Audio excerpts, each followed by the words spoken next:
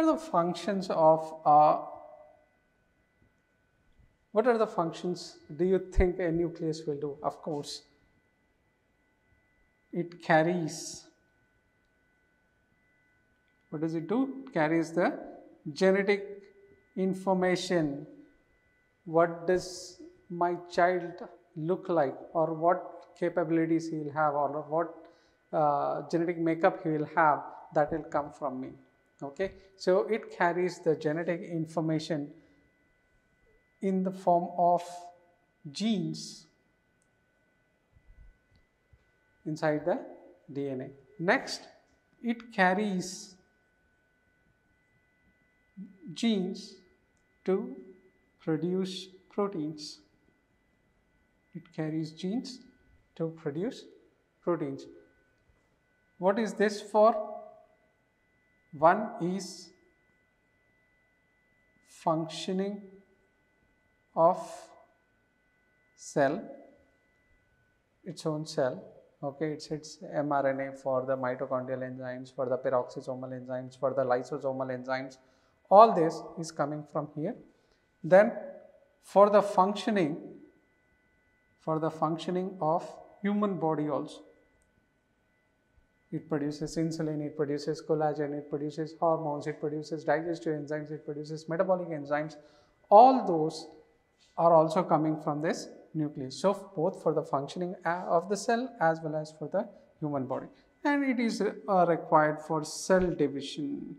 Nuclear division is absolutely required for cell division, because there is a disease which we will see, which will happen if the nucleus is unable to divide properly. Okay, so the composition, basically it is made up of double membrane. It has pores through which the ribbons or your mRNAs and other things will come out. Okay, it has a nuclear sap with the chromatin, the DNA present inside.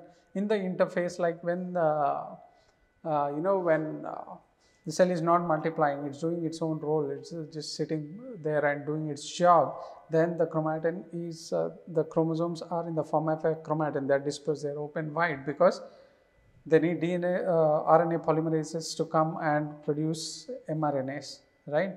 So for that they are losing, they are hanging around there. Once it goes into mitosis or M phase, what happens is they get condensed to form chromosomes. All right, then this nucleolus, we are having a nucleolus. It's a darkly stained structure inside. This is mainly made up of DNAs. It is the site for synthesis of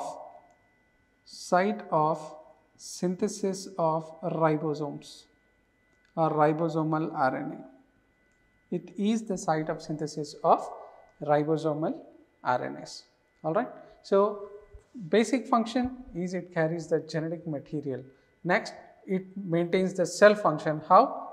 By preparing proteins which are required for the cell to function. As a whole, for the functioning of human body, it can also produce as a compartmental organ. It can do its function. It can produce its specific protein, or it can do its specific function. Then it is required for cell division. Now, in suppose you are having a sample of cells and you need to identify the nucleus. So how do we identify the nucleus? We identify the nucleus using a marker. Using a marker. What is the marker? The marker for nucleus is laminin A and C.